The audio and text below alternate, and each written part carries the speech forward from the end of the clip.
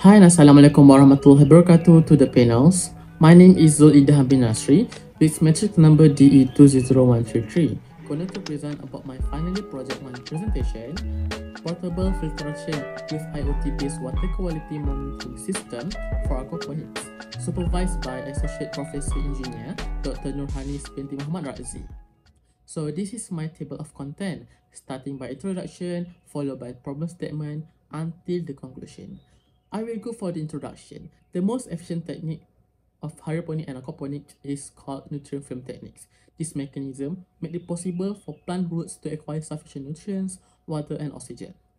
In addition, in NFT also use two main filtration, which are the mechanical filter, which means a physical trap to settle fish solid waste, and the biological filter to convert ammonia into nitrate using nitrifying bacteria.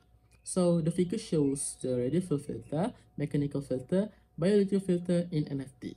The goal of the project is to construct a portable filtration for the mechanical filter for an aquaponic system and to provide an IoT water quality monitoring system as aquaponic water quality checker.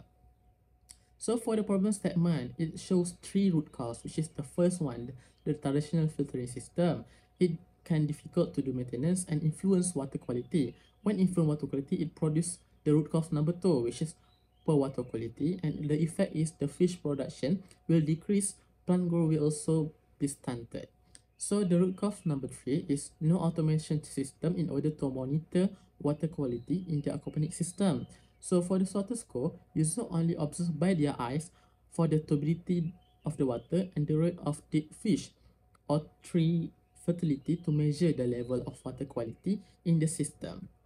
So for the objective, there have stated three objectives, which is the first one, to design and develop user-friendly portable filtration for the aquaponic system. The second one, to implement the IoT monitoring system as a water quality checker in aquaponics named PonixMon. And third one is to analyze and measure the important parameter in monitoring water quality before and after project implementation. So for the scope implementation, they have four scope, which is use NFT techniques. The area of study is on the UTHM aquaponic system, and the third one is the innovation of portable filtration are limited to mechanical filter only, and the fourth is the four main parameters will be implemented for IoT water quality monitoring system are temperature, potential hydrogen pH, turbidity, and the TDS, total dissolved solids. So for the literature review, I will start for the three parts of literature review, which is the first one is the aquaponics. Aquaponics involve growing plants in a variety of hydroponic system. The NFT is one of the most common design for small-scale aquaponics. In this arrangement, the plant roots are suspended in various shape channel through with a thin layer of nutritional solution flows. And for the purpose of the mechanical filter as a solid removal by Mulansis et al. And filter can improve water quality by Esteem A et al. And waste converting to non-toxic form by Nelson RL. So for the water quality in aquaponics, there are 5 important water quality parameters need to be measured on aquaponic system, which is the first one is dissolved oxygen, total nitrogen concentration, pH level, hardness, and the water temperature. So this is the previous study on the aquaponic mechanical filter. So the first one is swill separator filter and radial flow filter by David J et al. So there is a traditional filter and there is no user friendly. There have a big size of filter and not easy to maintenance, not included by filter and less improved water quality, and followed by rough filter using Matala media by Matala products. There's innovation from the previous one, and there's no user friendly, and it's a quite big, not easy to maintenance and include by filter and less improved water quality. And then continue by biocar filtration by KS.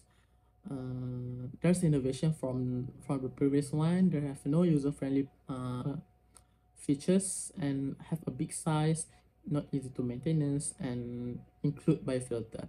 And the fourth one, the propeller wash bed filter, use the bed filler by Persevere T et al. There's innovation from the previous one, and there are user-friendly features, have a big size and not easy to maintain. And the fifth one is the portable dual purpose water filter system by El Harbawi 2010. There is innovation from the water filter previous, and yes, there have a user-friendly features, small and compact, and improve water quality. So for the Aquaponics IoT water quality monitoring system related works also have state 4 related works, which is the first one, automated water quality monitoring system for aquaponics. The method used is they can use the ammonia concentration test and also use the blink application. And the second one is the IoT-based water quality monitoring system for aquaponics by Mohammad Buain, and he used microcontroller as the he used microcontroller Arduino Nano and used web application as the IoT application. The device can measure the pH level only. And the third one is IoT-based water level monitoring system for a lake in a cloud environment by Datlani et al. 2019. She used the Arduino Mega in the microcontroller and also by the web application. The device just can measure the pH level, hardness, and water temperature only.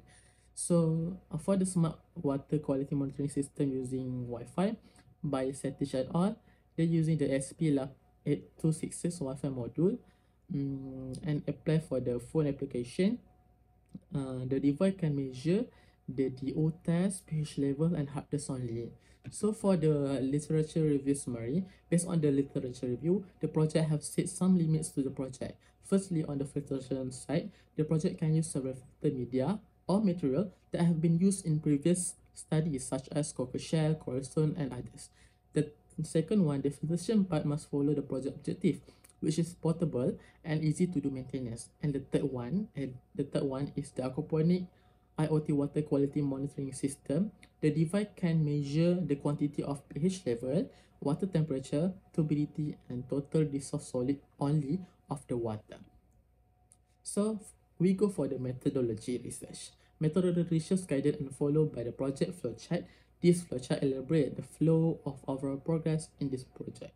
So the first one, go for the literature review, do site visit, system designing, prepare the material, implementation. So I have divided by phase. The first phase is system designing. The second phase is system implementation. The third phase is performance and evaluation. And the fourth phase, analysis and discussion. In FYP1, I have done until phase 2, which is until phase 1, which is the system design. For the filtering system operation, this is the material gonna use in the filtering part, which is the first one, mesh fluid. It can be used in many applications such as sanitary pipe system to remove contaminants. Second one, sponge. Filter water through the sponge, trapping particle and pushing only clean water out to the top of the water filter. Coral stone, due to its porous nature, fossil coral may absorb contaminants including bacteria and others. Cocoa shell, seashell as biofilter to remove odorous substance in physical and chemical evaluation. And for the activated carbon, can use more in filtration. Activated carbon also is special and adaptable absorbent that is widely used to remove unwanted flavor, color, and other organic and inorganic contaminants. And for the silica sand, water filtration system have long employed silica sand to provide the final touches to clean water. And zeolite, highly porous nanoscale cage in zeolite crystal formation may filter and trap tiny molecules. And the last one, mineral sand, which is because it adds the minerals to the water. Mineral sand is utilized in water filtration. It changes the water's pH to a slightly alkaline state. So this is figures of the filtering media.